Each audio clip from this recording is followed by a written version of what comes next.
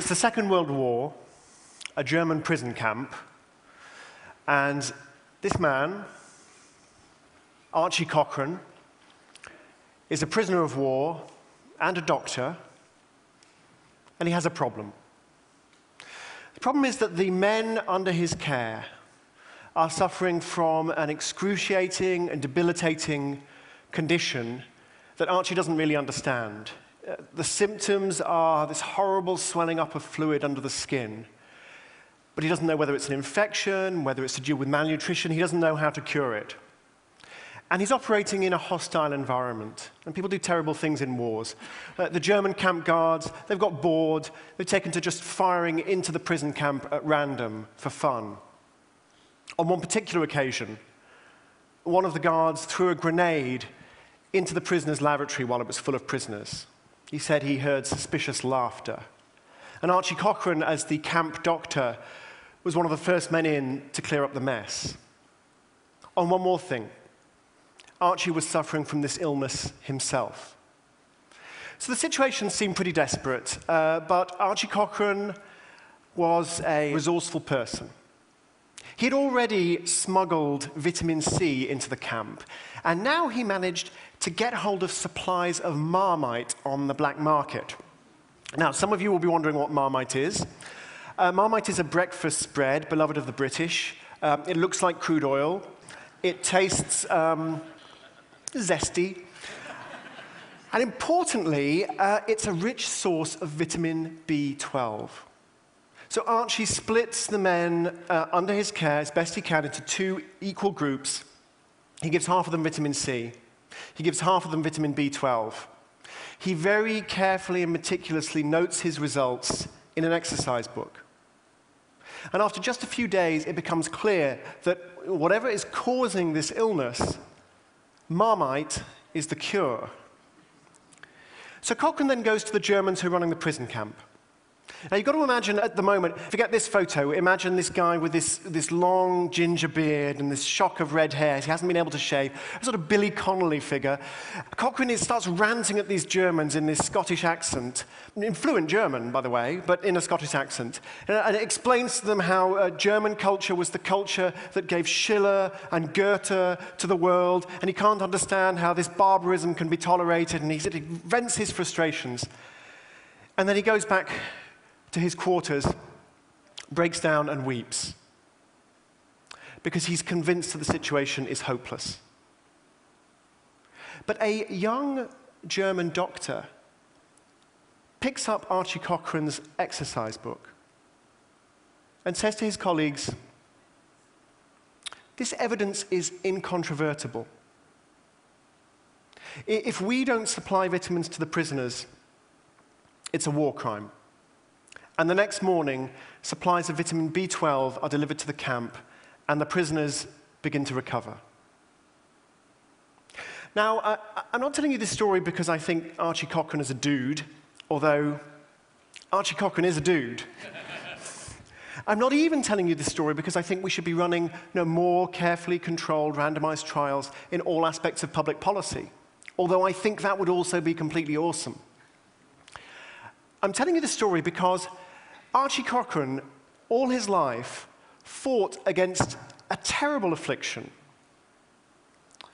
And he realized it was debilitating to individuals, and it was corrosive to societies. And he had a name for it. He called it the God complex.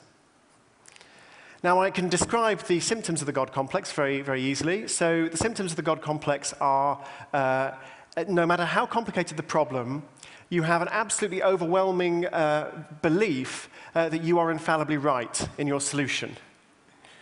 Now, Archie was a doctor, so he hung around with doctors a lot, and doctors suffer from the God complex a lot. Now, I'm an economist, I'm not a doctor, but I see the God complex around me all the time in my fellow economists. I see it in our business leaders. I see it in the politicians we vote for. People who, in the face of an incredibly complicated world, are nevertheless absolutely convinced that they understand the way that the world works. And with the future billions that we've been hearing about, the world is simply far too complex to understand in that way. I mean, let me give you an example. Imagine for a moment that instead of Tim Harford in front of you, there was Hans Rosling presenting his graphs. You know Hans, you know, the Mick Jagger of TED. And he'd be showing you these amazing statistics, these amazing animations, and they are brilliant. It's wonderful work. But a typical Hans Rosling graph, think for a moment not what it shows, but think instead about what it leaves out. So it'll show you GDP per capita, population, longevity. That's about it. So 3 pieces of data for each country. 3 pieces of data. 3 pieces of data is nothing. I mean, have a look at this graph. This is produced by the physicist Cesar Hidalgo. He's at MIT. And you won't be able to understand a word of it. You know, this is what it looks like. Cesar has trawled a database of over 5,000 different products. And he's used techniques of network analysis to interrogate this database and to graph relationships between the different products. And it's wonderful, wonderful work. You show all these interconnections, all these interrelations. And I think it'll be profoundly useful in understanding how it is that economies grow. Brilliant work. Cesar and I tried to write a piece for the New York Times magazine explaining how this worked. And what we learned was Cesar's work is far too good to explain in the New York Times magazine. But 5,000 products, that's still nothing. 5,000 products. Imagine counting every product category in Cesar Hidalgo's data. Imagine you had 1 second per product category. In about the length of this session, you would have counted all 5,000. Now imagine doing the same thing for every different type of product on sale in Walmart. There are 100,000 there. It would take you all day. Now imagine trying to count every different specific product and service on sale in a major economy such as Tokyo, London, or New York. It's even more difficult in Edinburgh because you have to count all the whiskey and the tartan. Okay? If you wanted to count every product and service on offer in New York, there are 10 billion of them. It would take you 317 years. This is how complex the economy we've created is. And I'm just counting toasters here. I'm not trying to solve the Middle East problem. I mean, this is the complexity here is unbelievable. On just a piece of context, the societies in which our brains evolved had about 300 products and services. You can count them in 5 minutes. So this is the complexity of the world that surrounds us. This perhaps is why we find the God complex so tempting. We tend to sort of retreat and say, oh, we can draw a picture, we can show some graphs, and we get it. We understand how this works. And we don't. We never do. Now, I'm not trying to deliver a nihilistic message here. I'm not trying to say we can't solve complicated problems in a complicated world. We clearly can, but the way we solve them is with humility, to abandon the God complex and to actually use a problem-solving technique that works. And we have a problem-solving technique that works. Now, you show me a successful complex system, and I will show you a system that has evolved through trial and error. Here's an example.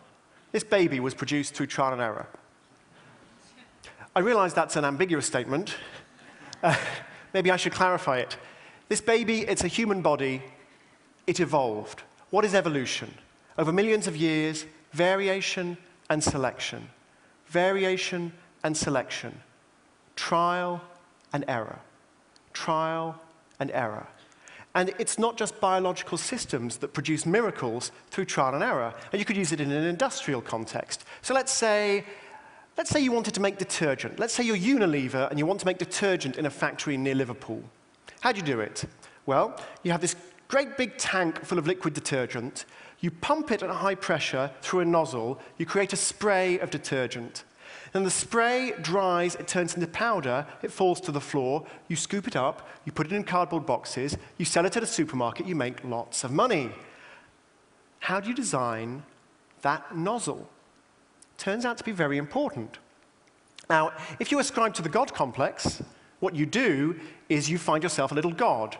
You find yourself a mathematician, you find yourself a physicist, somebody who understands the dynamics of this fluid, and he will or she will calculate the optimal design of the nozzle. Now, Unilever did this, and it didn't work. Too complicated. Even this problem, too complicated.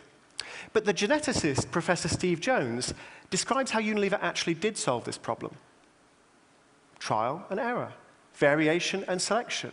You take a nozzle and you create 10 random variations on the nozzle. You try out all 10. You keep the one that works best. You create 10 variations on that one. You try out all 10. You keep the one that works best. You try out 10 variations on that one. You see how this works, right? And after 45 generations, you have this incredible nozzle, looks a bit like a chess piece, functions absolutely brilliantly. We have no idea why it works. No idea at all. But the moment you step back from the God complex and you say, let's just try a bunch of stuff, let's have a systematic way of determining what's working and what's not, you can solve your problem. Now, this process of trial and error is actually far more common in successful institutions than we care to recognize. And we've heard a lot about how economies function. Now, the US economy is still the world's greatest economy. How did it become the world's greatest economy? I mean, I could give you all kinds of facts and figures about the US economy, but I think the most salient one is this. 10% of American businesses disappear every year. That is a huge failure rate. It's far higher than the failure rate for, say, Americans. 10% of Americans don't disappear every year, which leads us to conclude, American businesses fail faster than Americans, and therefore American businesses are evolving faster than Americans, and eventually they'll have evolved to such a high peak of perfection that they will make us all their pets. If, of course, they haven't already done so. I sometimes wonder. But it's this process of trial and error that explains this great divergence, this incredible performance of Western economies. It didn't come because you put some incredibly smart person in charge. It's come through trial and error. Now, I've been sort of banging on about this for the last couple of months, and people sometimes say to me, oh, well, Tim, it's kind of obvious. Obviously, trial and error is very important. Obviously, experimentation is very important. Why are you just sort of wandering around saying this obvious thing? And I say, okay, fine. You think it's obvious. I will admit it's obvious when schools start teaching children that there are some problems that don't have a correct answer. Stop giving them lists of questions, every single one of which has an answer, and there's an authority figure in the corner behind the teacher's desk who knows all the answers, and if you can't find the answers, you must be lazy or stupid. When schools stop doing that all the time, I will admit that, yes, it's obvious that trial and error is a good thing. When a politician stands up campaigning for elected office and says, I want to fix our health system, I want to fix our education system, I have no idea how to do it. I've got a half a dozen ideas. We're going to test them out. They'll probably all fail. Then we'll test some other ideas out. We'll find some that work. We'll build on those. We'll get rid of the ones that don't. When a politician campaigns on that platform, and more importantly, when voters like you and me are willing to vote for that kind of politician, then I will admit that it is obvious that trial and error works, and that, thank you. Until then, I'm going to keep banging on about trial and error and why we should abandon the God complex. Because it's so hard to admit our own infallibility. It's so uncomfortable. And Archie Cochrane understood this as well as anybody. I mean, there's this one trial he ran many years after World War II. He wanted to test out the question of where is it that patients should recover from heart attacks? Should they recover in a specialized cardiac unit in hospital, or should they recover at home? All the cardiac doctors tried to shut him down. They had the God complex in spades. They knew that their hospitals were the right place for patients, and they knew it was very unethical to run any kind of trial or experiment. Nevertheless, Archie managed to get permission to do this. He ran his trial. And after the trial had been running for a little while, he gathered together all his colleagues around the table, and he said, well, gentlemen, we have some preliminary results. They are not statistically significant, but, we have something, and it turns out you're right, and I'm wrong. It is dangerous for patients to recover from heart attacks at home. They should be in hospital. And there's this uproar, and all the doctors start pounding the table and saying, we always said you're unethical, Archie. You're killing people with your clinical trials. You need to shut it down now. Shut it down at once. And there's all this huge hubbub. Archie lets it die down. And then he says, well, that's very interesting, gentlemen, because when I gave you the table of results, I swapped the 2 columns around. It turns out your hospitals are killing people, and they should be at home. Would you like to close down the trial now, or shall we wait until we have robust results? Tumbleweed rolls through the meeting room. But Cochrane would do that kind of thing. And the reason he would do that kind of thing is because he understood it feels so much better to stand there and say, yeah, in my own little world, I am a god, I understand everything. I do not want to have my opinions challenged. I do not want to have my conclusions tested. It feels so much more comfortable simply to lay down the law. Cochrane understood that uncertainty, that fallibility, that being challenged, they hurt. And you sometimes need to be shocked out of that. Now, I'm not going to pretend that this is easy. It isn't easy. It's incredibly painful. And since I started talking about this subject and researching this subject, I've been really haunted by something a Japanese mathematician said on the subject. So shortly after the war, this young man, Yutaka Taniyama, developed this amazing conjecture called the Taniyama-Shimura conjecture. It turned out to be absolutely instrumental many decades later in proving Fermat's last theorem. In fact, it turns out it's equivalent to proving Fermat's last theorem. You prove one, you prove the other. But it was always a conjecture. Taniyama tried and tried and tried, and he could never prove that it was true. And shortly before his 30th birthday, in 1958, Yutaka Taniyama killed himself. His friend, Goro Shimura, who worked on the mathematics with him, many decades later, reflected on Taniyama's life. He said, he was not a very careful person as a mathematician. He made a lot of mistakes. But he made mistakes in a good direction. I tried to emulate him, but I realized it is very difficult to make good mistakes. Thank you.